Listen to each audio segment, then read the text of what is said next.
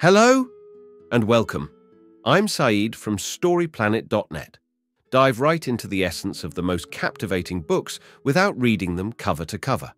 Whether you're on the go, at the gym, or just relaxing at home, we offer you a unique and enriching listening experience. Today, we are exploring the book 10 Days to Faster Reading, a creation by the Princeton Language Institute and Marks Beale. In the book 10 Days to Faster Reading, 2001, you'll learn strategies to tackle your mounting stack of books that you want to read.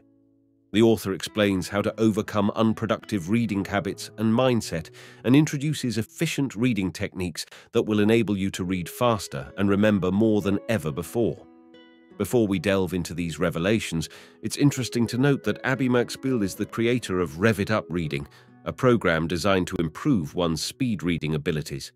She's also the author of Success Skills, Strategies for Study and Lifelong Learning, and the founder of the Corporate Educator, a corporate training organization.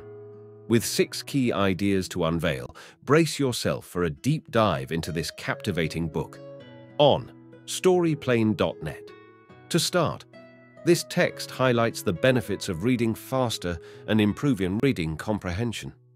The key point is that by reading faster, one can remember more of the material they read. The text explains that while having a personal genie to grant wishes would be great, there are ways to become a faster and better reader without one. The book 10 Days to Faster Reading offers techniques and tips to become a faster reader in 10 days.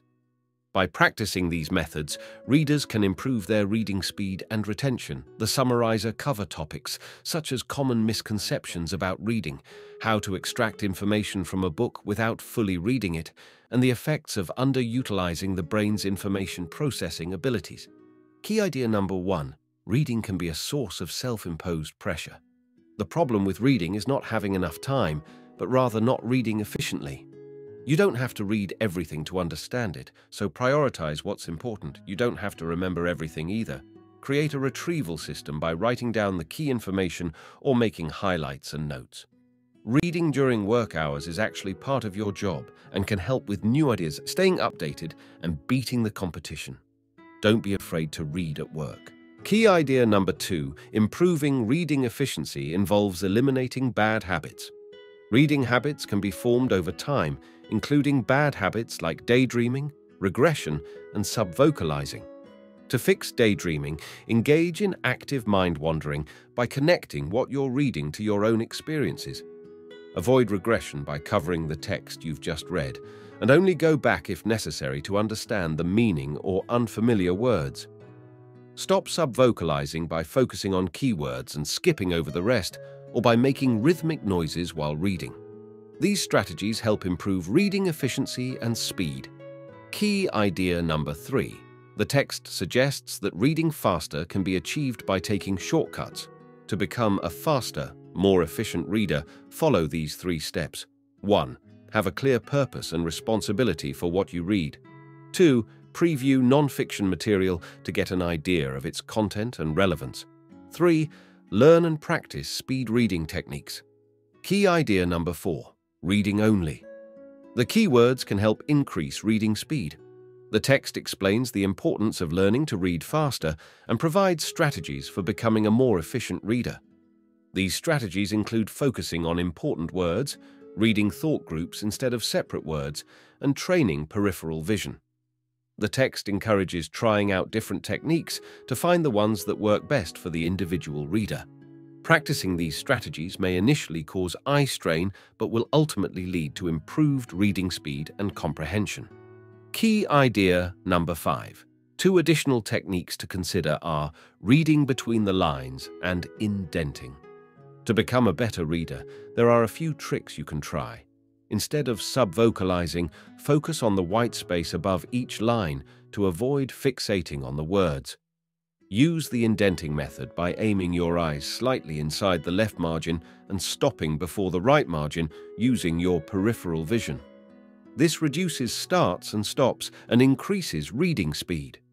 Draw vertical lines inside the margins to help you start and stop your eye movement. Relearning a skill can be frustrating, but stick with it for the rewards. Key idea number 6. To improve reading speed, use your hand or a pen to guide your eyes. Using a finger or object to pace reading can be helpful, as eyes naturally follow movement. Placing your finger to the left or right of a line and moving it down the page can guide your eyes more quickly. In narrow columns, placing your finger in the center and moving it down or in a snake shape can help guide your eyes. Covering the text you've already read prevents regression.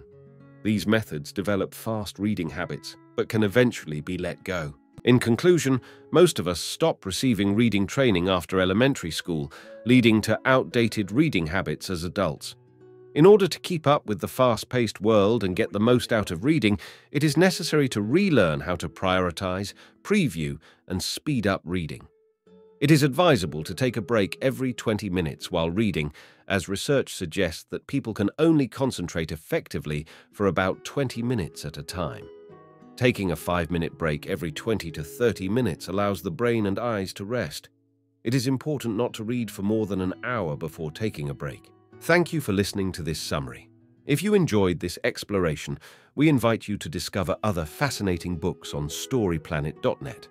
Don't wait any longer. A multitude of books, stories, and knowledge await you there.